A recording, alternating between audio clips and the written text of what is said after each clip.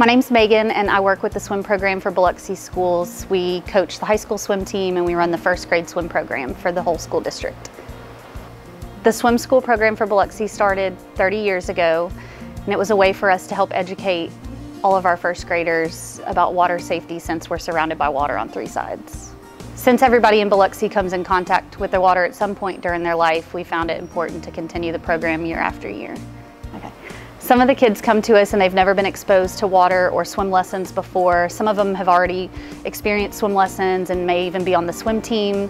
We'll evaluate them on their first day and then break them up into groups and work with them from there. We make it a lot of fun for them, they have a great time, but at the end of the day it's all about safety and exposing them to situations they may not have ever encountered before. In addition to teaching swimming skills, they'll also learn about life jackets and safety on the water when you're in a boat.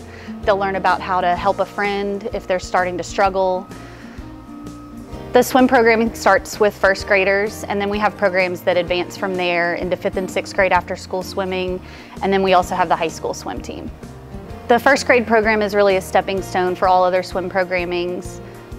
It leads into high school swimming, and our high school swim program continues to grow because of the development at the bottom levels. This year the high school swim team came back with a 3rd place overall for the boys team and an 8th place overall for the girls team.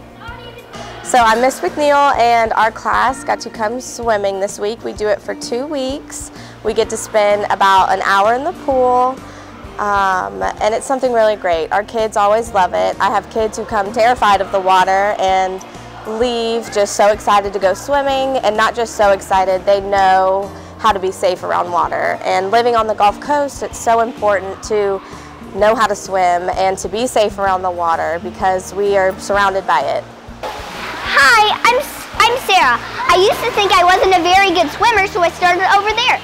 But then when Mr. Sarge taught me to swim, I could. So then I learned I could float, so I went over here.